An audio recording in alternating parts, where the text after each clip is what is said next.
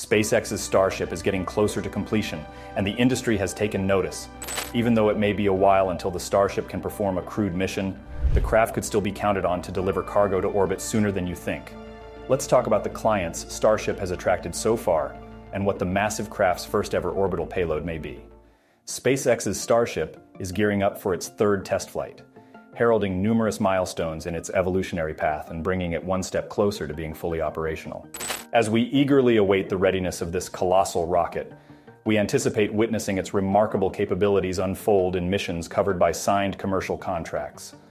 Among these contracts is an intriguing partnership with Japan's SkyPerfect JSAT Corporation, a notable player in the domain of multi-channel satellite information and paid television in Asia.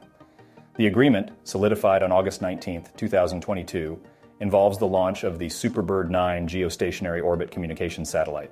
Following the success of IFT-2, SpaceX is gearing up to elevate its giant rocket to the next level with the second-generation Starship. This iteration features an increased payload capacity, achieved by incorporating more propellant to reduce mass and enhance overall reliability. Enthusiastic SpaceX supporters are hopeful to witness this upgraded version, particularly anticipating its potential role in carrying the company's inaugural payload, SuperBird 9, into geostationary transfer orbit, GTO.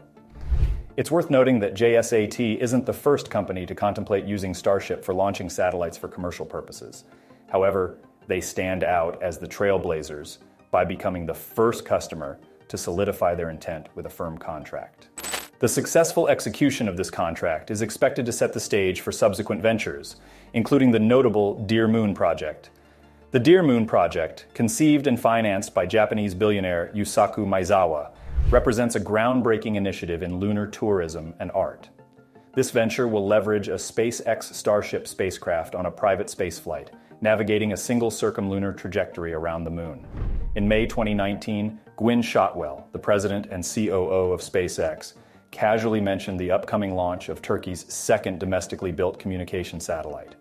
Despite her informal disclosure, no official agreement has materialized as of yet. Moving on to 2021, SpaceX submitted a bid for launching NASA's tiny TROPICS weather satellite constellation, using its Starship. This constellation, weighing approximately 56 kilograms, 124 pounds, came with a proposed price ranging between $9 million to $20 million. Adding to SpaceX's roster in August 2022, the second Bluebird satellite launch contract was disclosed. This contract was established with AST Spacemobile, a startup focused on creating a mobile-friendly internet constellation. Notably, SuperBird 9, set to enter service in 2027, has experienced a delay from its initially planned 2024 operations. The official reason for this postponement is attributed to the delays in both the Starship and the satellite itself. Following the explosion in the first test in April of this year, SpaceX's Starship second test flight encountered a 7-month delay imposed by the FAA due to environmental concerns. This setback presented a challenging situation for SpaceX, as the postponement of IFT-2 had a cascading effect on subsequent programs, particularly impacting NASA's Artemis 3 mission. According to the latest report from the United States Government Accountability Office, the initial crewed landing of the Artemis Lunar Exploration Initiative is now unlikely to occur before 2027. In response, Elon Musk's company is diligently working on advancing progress toward IFT-3, which includes a crucial propellant transfer demonstration integral to the Artemis program. Simultaneously, SpaceX faces the imperative task of bolstering confidence in Starship by initiating launches with its own products or Starlink satellites before venturing into customer payloads.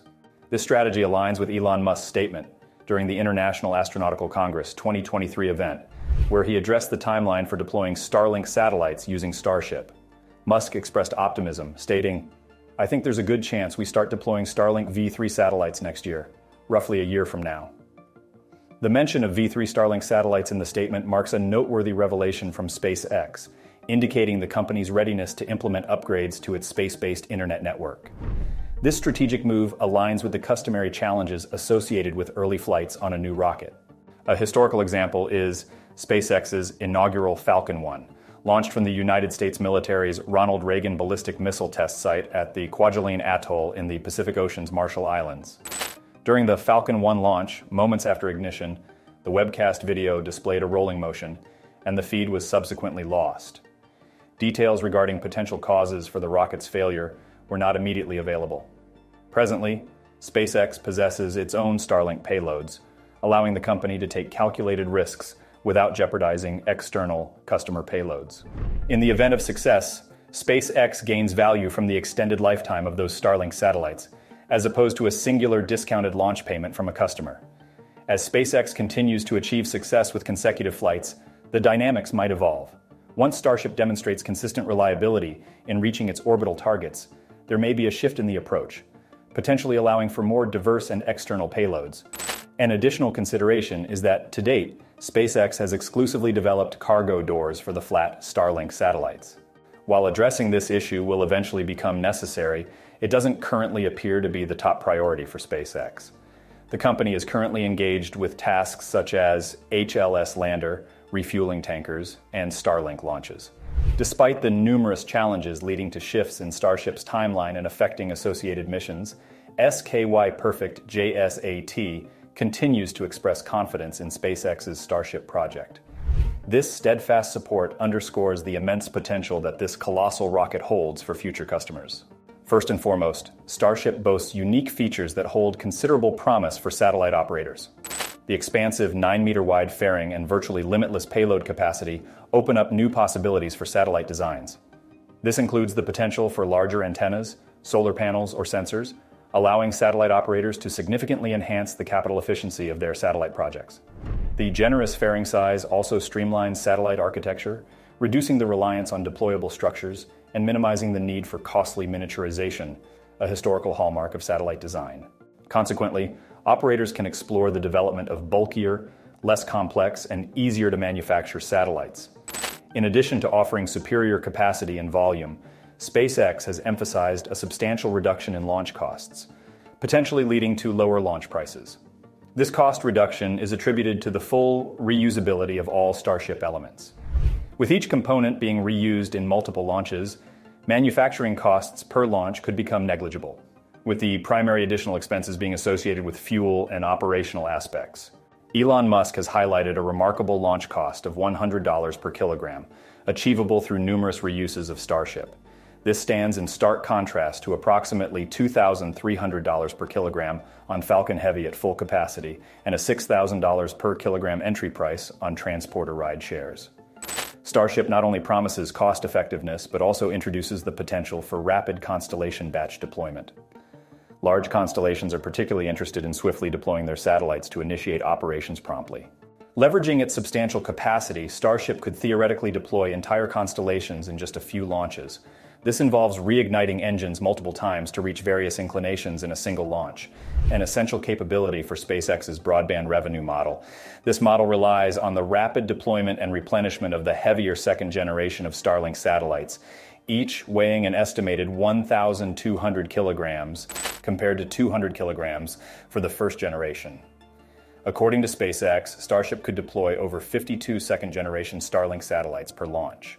Additionally, Starship could potentially address the small satellite ride-share launch market as a complementary option. While its capacity might be considered overkill for this market, filling Falcon 9 transporter flights can take up to a year due to scattered small-sat demand and low fill rates. Starship's full reusability may enable it to launch economically even with a very low fill rate, given that all elements are reused regardless. While the small satellite rideshare launch market may be a lower priority for Starship in the near future, there are numerous compelling propositions that leverage Starship's unprecedented dimensions. One noteworthy application is the ability to launch entire space stations as single modules, eliminating the need for in-space assembly. Additionally, SpaceX could potentially compete in this domain by repurposing a Starship upper stage into a space station itself. Configured for future crewed missions, it could offer a pressurized volume comparable to the International Space Station.